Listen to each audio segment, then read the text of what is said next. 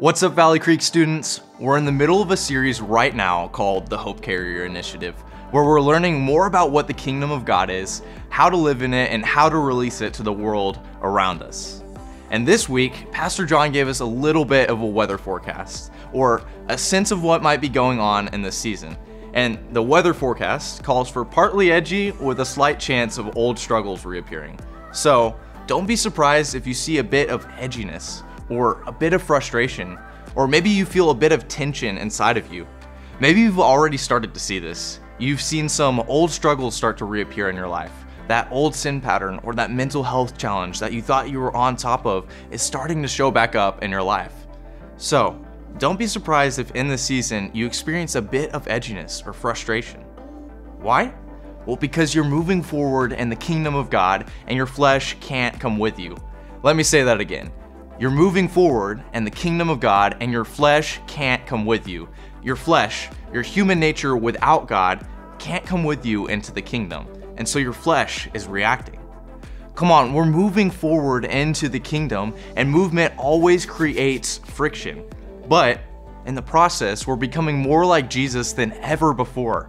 That frustration is just our hearts learning how to live in the realities of the kingdom. And that tension is between the kingdom of God within you and the kingdom of this world around you. So don't feel discouraged. God's grace is sufficient for you. There's no condemnation in Christ Jesus. In Jesus, you are a new creation. So if you feel any sort of edginess, that's okay. Let's just acknowledge it and bring it into the light. Maybe even share it with your circle. And let's move forward together by faith. Remember, the kingdom of God is anywhere that God's will is done. It's anywhere that is submitted to the rule and to the reign of Jesus. And God's will is to be good to you. God has a good will toward you. That's the gospel of the kingdom. That is the good news of the kingdom. Check this out. The gospel of the kingdom. And if you've been here, you know the three circles. But you've probably never realized it is the good news of the kingdom. And if you've never been here and you've never heard the three circles before, it is a way of contextualizing the fullness of the gospel of the kingdom. So walk, or just right now, just say, Holy Spirit, give me eyes to see, ears to hear, and a heart to receive the good news of the kingdom. Because this is the message of Jesus. See, in Jesus, we receive his grace, experience his presence, and release his kingdom. He restores our identity, he reconciles our relationship, and he redeems our purpose. It's not about getting to heaven when you die. It's about being restored in every way. This is the gospel of the kingdom. And it all starts with grace. You have been saved by grace through faith. This is not of yourselves. It is the gift of God so that no man can boast. The word save in the Bible literally means to save, to heal, to make whole, to set free, and deliver. It doesn't mean to heaven when you die. It means to be whole and to be restored in every way, shape, and form in the here and the now. And there's three words you have to understand: judgment, mercy, and grace. Judgment is when you get what you do deserve. Mercy is when you don't get what you do deserve. And grace is when you get what you didn't deserve. Judgment, you get what you deserve. Mercy, you don't get what you do deserve. Grace, you get what you didn't deserve. On the cross, Jesus was judged on our behalf. He got what we deserved so we could experience grace and get what he deserved. He not only forgives our sins, he credits our account. He not only cancels the debt, he literally restores our identity, makes us a new creation, gives us a completely new nature, and includes us in himself. Which means that everything that is true of Jesus is now true of you. You say, well, where do you get that? As he is, so we are in this world. Because as he is, so we are in this world. Because he is righteous, so am I. Because he is holy, so am I. Because he is loved, so am I. Because he is free, so am I. Because he is in the kingdom, so am I. Everything that is true of him is now true of me because I've been included in him. This is the kind of grace that we're talking about. In fact, this is an incredibly foundational verse to know.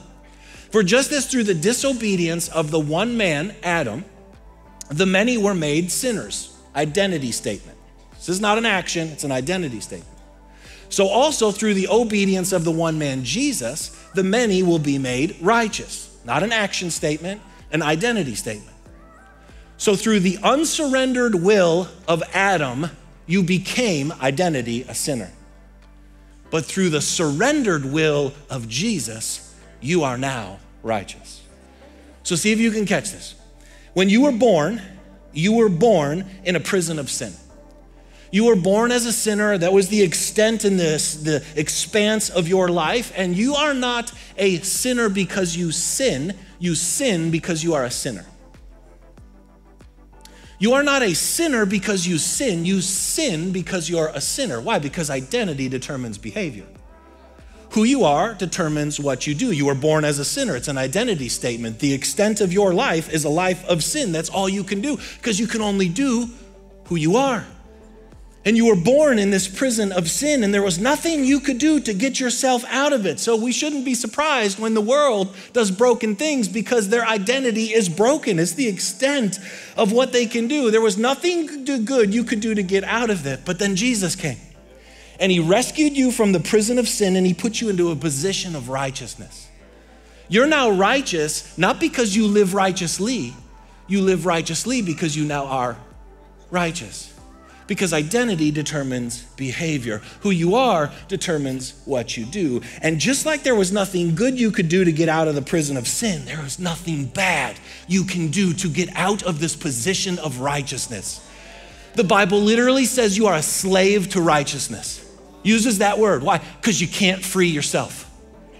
You are a slave to sin, couldn't free yourself. You're a slave to righteousness. You can't free yourself because it's your identity. And you have no authority or ability to change your identity. It's who you are in Jesus. In fact, this is why it says God made him, Jesus, who had no sin, to be sin for us on the cross, so that in him we might become the righteousness of God. It's who you now are. And this is where we need our faith to grow.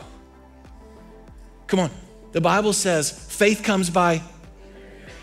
So whatever I'm hearing, my faith in that thing grows. If you've ever wondered why we don't spend all of our time talking about how bad you are and how much sin is in your life and how you should try so much harder, it's because you don't need your faith to grow in that anymore. We spend all our time talking about Jesus and who he is and what he has done because we all need our faith to grow in the goodness of his grace, not in the strength of sin. Come on, if we spend more time talking about what we have to do than what Jesus has done, something is wrong. Because on the cross, he said, it is finished, not I'm working on it. Come on, think about this. The Holy Spirit now dwells inside of you. If the Holy Spirit lives inside of you, that means you are now holy. The temple was holy not because of the gold or the silver, but because the Holy Spirit was there. You are not holy because of what you do, but because the Holy Spirit is in you and he only dwells in holy places. With me on this? Come on, when Jesus was baptized, he came up out of the water and the Father said, "This is my beloved Son in whom I am well pleased." He's 30 years old. He hasn't done any miracles yet. And the Father declares his identity and says he loves him and he is pleased in him. If you're included in Jesus, then that means you are the Father's beloved son or beloved daughter in whom he is well pleased. Before you do anything right, and even after you do everything wrong, you don't have to spend your life getting the world to say what the Father already has, that he is pleased with you and that he loves you. You are free. You are as loved in this moment as you will ever be in your life. What are you trying to prove and who are you trying to prove it to? So we receive his grace, he restores our identity, and then it draws us into experiencing his presence or a reconciled relationship. Let us then approach the throne of grace with confidence because of what Jesus has done. God's throne is a throne of grace, not judgment, condemnation, anger, harshness. It's grace. We can go with confidence. in him and through faith in him, we may approach God with freedom and confidence. You can approach God with a full freedom and a confidence that he wants you, that he has accepted you, that he loves you because of what Jesus has done. In fact, you can be as close to God as you want to be. You are as close to God right now as you want to be. The only distance that exists between you and God is that which you choose, because he already chose to close the gap. He already chose to move in as close as possible, and now he's just asking you, do you want to turn your heart to me with freedom and with confidence, fully known, fully loved, with no fear of rejection? He will never leave you nor forsake you. In fact, I will be a father to you, and you will be my sons and daughters, says the Lord Almighty. The Lord Almighty, maker of heaven and earth, has come down to be a father to you.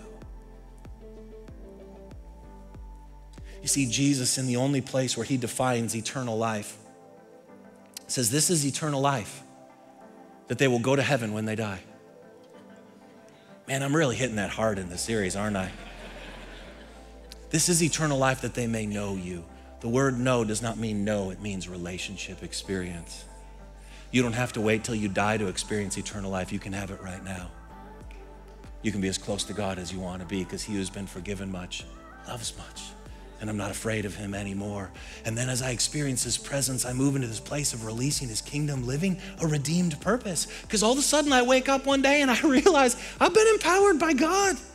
I've been commissioned to rule and reign with him. I've been sent as Jesus was sent, with the power and authority in my life. I don't have to wonder why I'm here. Be fruitful and multiply, fill the earth and subdue it. Let's go. Therefore, go and make disciples of all nations. I'm in. How about this? When Jesus had called the 12 together, he gave them power and authority to drive out all demons, to cure diseases. He sent them out to preach the kingdom of God and to heal the sick, to destroy the works of the devil.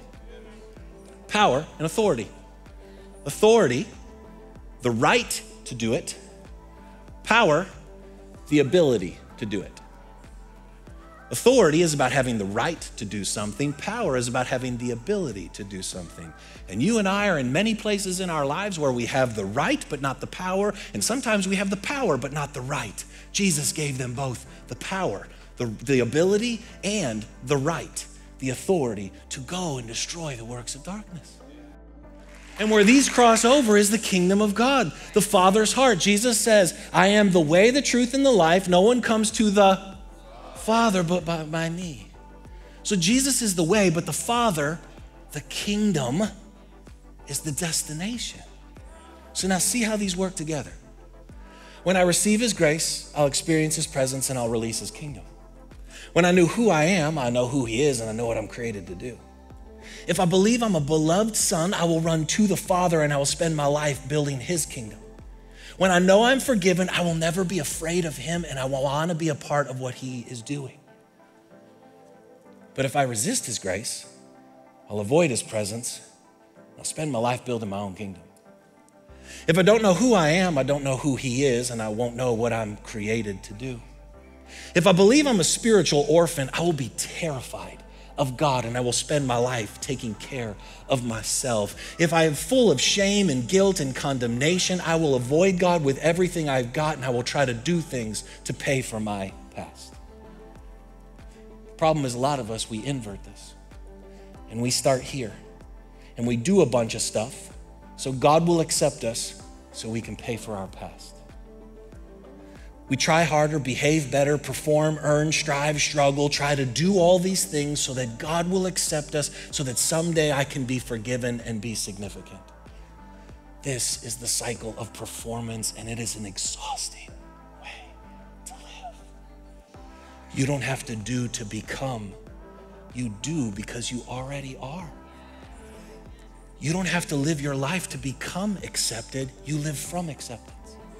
You don't have to live from approval, you live for approval. You don't have to live for significance, you live from significance. You are already as loved in this moment as you will ever be in your life. All you need to do is look at the behaviors in your life and see where they're off and track them back to where the broken belief is. If you're constantly anxious, maybe it's because you don't really trust God. Maybe you don't trust God because a spirit of condemnation or fear is at work in your life.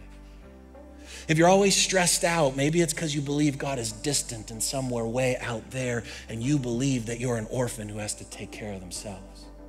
If you're always performing, maybe you believe that God's demanding and no one loves you for who you are, but for what you do. If you're constantly sinning in your life, you probably believe that God is mad at you, and it's probably because you don't believe that you're a new creation yet in Christ Jesus. Are you with me on this? Come on, the gospel of the kingdom. The good news of the kingdom is that Jesus came to restore our identity, reconcile our relationship with God, and redeem our purpose. God has given us grace, undeserved favor, and supernatural empowerment so that we can believe differently and so that we can live differently.